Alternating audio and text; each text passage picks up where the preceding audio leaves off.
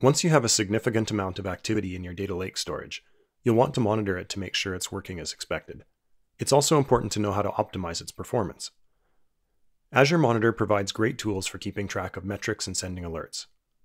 I'm not going to go into them in great detail because Azure Monitor works essentially the same way for all services. I'll just show you some highlights. If you scroll down to the monitoring section in the menu on the left,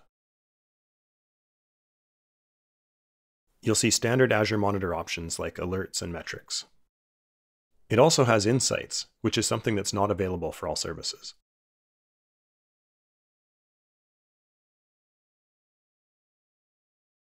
It shows a collection of graphs about various aspects of how your storage account is operating.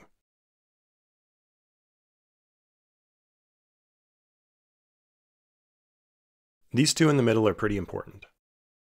The one on the left shows availability. This is a very boring graph because it's just a straight line at 100%. Boring is definitely good in this case. The one on the right shows how much space you've used in this storage account. Right now it's only showing the last 4 hours. But we can change that up here. I'll change it to 48 hours.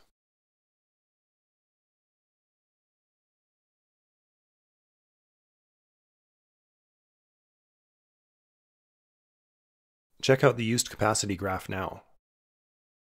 It looks like a series of steps, doesn't it? That's actually pretty typical for this graph, because most organizations use more and more storage as time goes on.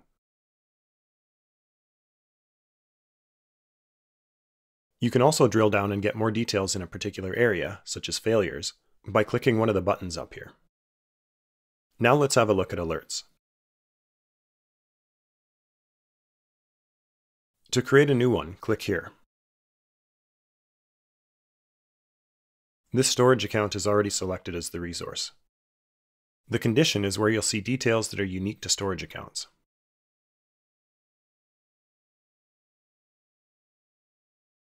You can choose to watch metrics like used capacity and availability, or activity log entries like storage account failover. Alright, that's it for monitoring. Now let's move on to optimization, starting with optimizing upload performance. When you're transferring large amounts of data from your local infrastructure to the Azure cloud, there are 3 potential bottlenecks. First is the speed of your storage. Ideally, your local disks should be on SSDs rather than spinning disks, and on storage arrays rather than individual disks. Second, you should have a high-speed internal network. In particular, the network interface cards on your local machines should be as fast as possible. Third, the network connection between your local infrastructure and the Azure cloud should be fast.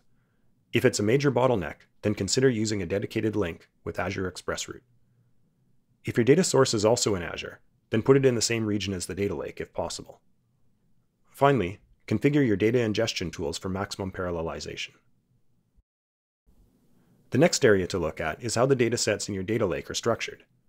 When your data is being processed, there's a per file overhead, so if you have lots of small files, it can impact the performance of the job.